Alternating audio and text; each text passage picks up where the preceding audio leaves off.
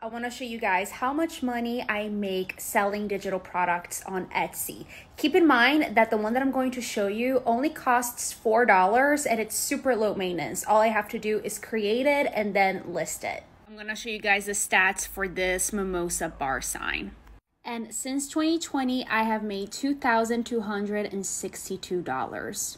But with my Etsy shop, I don't just sell one digital item. I have over 974 products listed, and I have hundreds and hundreds of digital items. If you need help selling digital items on Etsy, I've been doing it since 2016. Make sure to follow me and DM me.